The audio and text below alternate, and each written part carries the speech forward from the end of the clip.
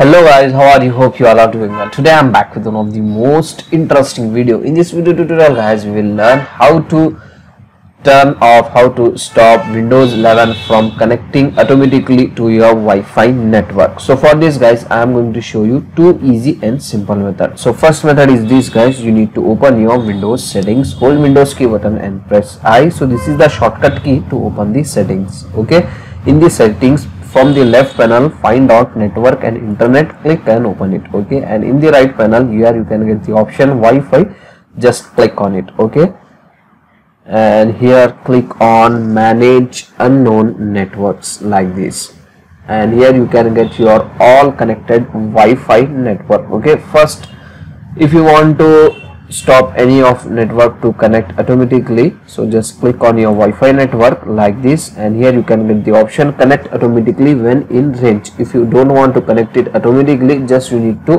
uncheck this box, that's it.